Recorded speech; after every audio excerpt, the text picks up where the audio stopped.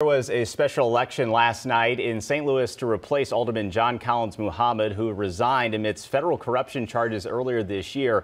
And tonight we are getting new information in the case against him and two other former elected leaders. Lewis Reed, Jeffrey Boyd, and John Collins Muhammad have all waived their rights to file pretrial motions. Legal experts say that means the once prominent City Hall figures could all soon be making plea deals. Collins Muhammad has already said he's reached a deal with the feds, and now a public figure is standing up for him.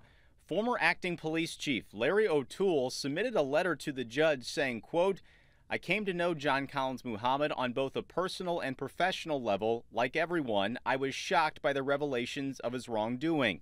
While I certainly do not condone the breach of public duty, I can say that this wrongdoing does not represent the complete man or the man I knew."